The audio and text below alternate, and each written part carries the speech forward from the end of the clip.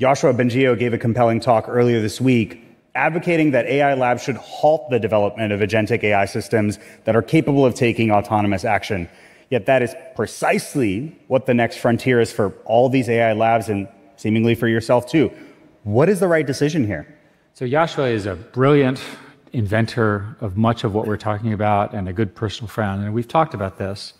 And his concerns are very legitimate. The question is not, are his concerns right, but what are the solutions?